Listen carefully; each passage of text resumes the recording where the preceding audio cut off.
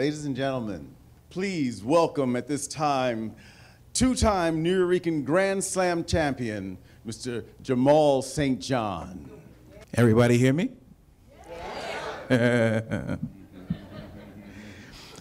This first poem I'd like to dedicate to my wife in the audience.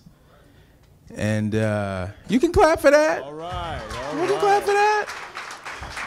What's her name? And that would be my wife, Nile, sitting right there in the front row right there. That's my baby. And I'd also like to dedicate this to all the full-figured women in the house. All right.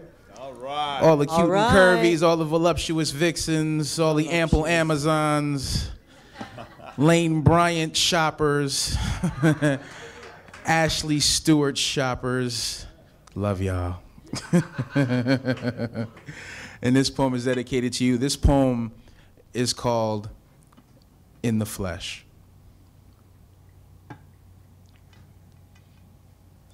I happen to be one of those black men who could give a damn about Atkins. Got a serious love Jones for women with a little more meat on their bones, cause ain't nothing wrong with a queen who happens to be queen size, whose thighs have the kind of thunder a brother doesn't mind seeing in the daily forecast. Treated as an outcast by a society that lives to promote low carbs and high anxiety, and all of a sudden being thin became more important than being honest, so women became self-conscious in the midst of becoming health conscious, rejected and subjected to all kinds of cruelty, too big to fit into that standard of American beauty whose philosophy tends to be waif not, want not.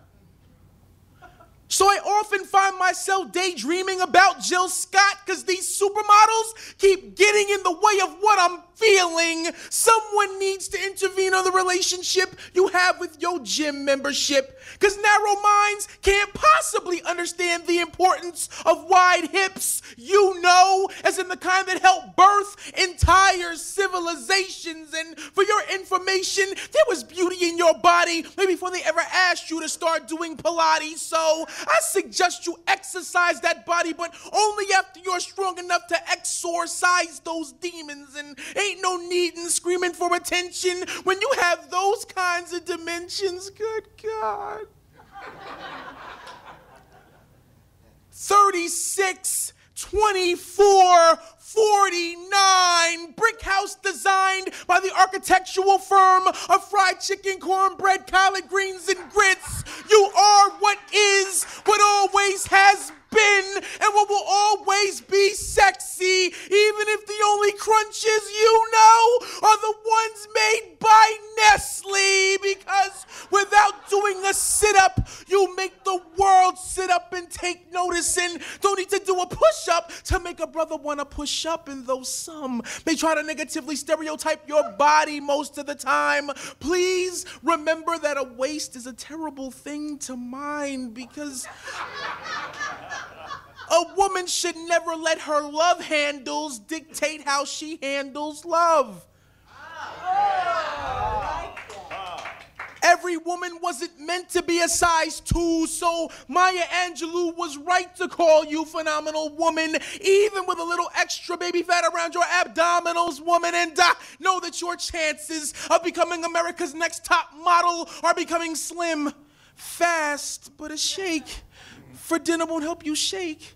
That feeling in dealing with cynics will make you opt for LA weight loss in a New York minute, but it's not about a calorie, it's all about reality. So in all actuality, the idea of crash dieting is craziness. Maybe this is why I've never met a black man who claims to be atheist, because the junk in the trunk you ladies got back there provides living proof that there is a God somewhere. So don't you dare ever decide to stop eating, because skin and bones on a woman leave me as turned off as a cell phone in a poetry reading. Can you hear me now? Good. going ahead and shake what your mama gave you. Just remember, the same ones who say that they hate what your mama gave you are now seeing plastic surgeons who would take what your mama gave you, performing nips and tucks so as to give them your hips and butt, but hell, all they can do is fake what your mama gave you, and ain't nothing like the real thing, so stop feeling so out of shape and out of place when this is clearly not the case. Face facts, fuck starvation, and come to the realization that real women have curves. You told me this crazy story of how you got started. Right. Would you please share that story with these folks? Sure. Actually, I got started doing performance poetry as a result of a kidnapping. My mother actually blindfolded me, threw me in the back of a car, and drove me to the New Eurekan Poets Cafe and made me get up on stage and recite during an open mic. She was just sick and tired of hearing me recite around the house, and was like, you know, I really need you to get out. I need this to take place, please, soon.